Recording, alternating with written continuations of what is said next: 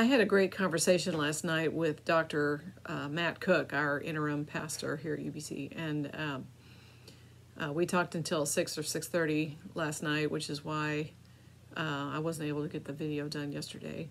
But something occurred to me while we were talking. You know, when Jesus is calling his disciples, he called them to follow him. But what does that mean? And I wanted to pray about that tonight. In Matthew chapter 4, starting in verse 18, it says that as Jesus was walking beside the Sea of Galilee, he saw two brothers, Simon called Peter and his brother Andrew, and they were casting a net into the lake. You know, I never understood what Annette ever did to them to deserve to be cast into the lake. What, poor Annette? That's a little Bible joke for you.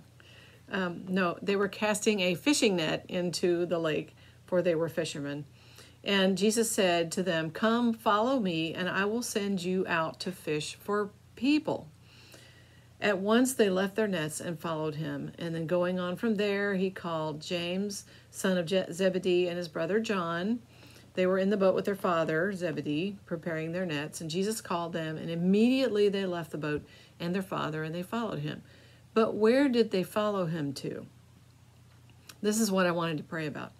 Jesus went throughout Galilee teaching in their synagogues, so he called them to follow him as he was teaching throughout the area, proclaiming the good news of the kingdom. And they were learning to do the same thing themselves.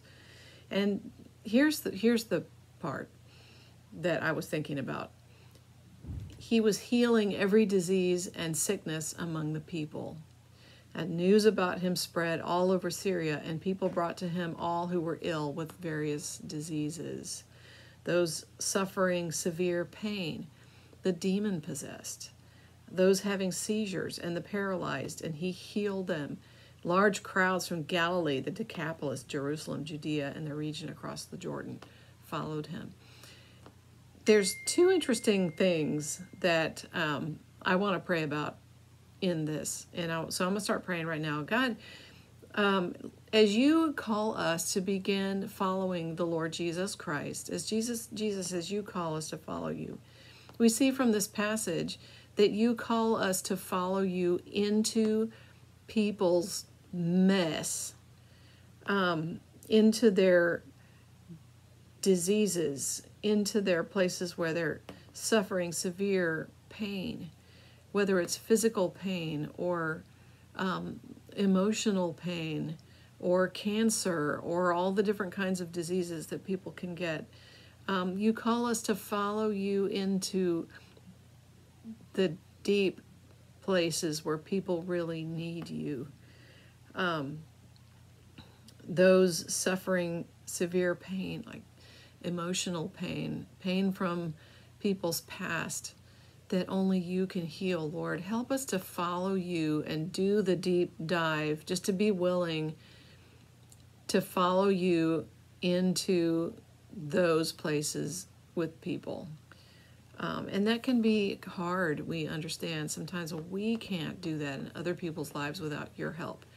But we want to bring help to the people that are suffering diseases and severe pain and I mean the demon-possessed. Maybe that too. People that are having seizures, people that are paralyzed.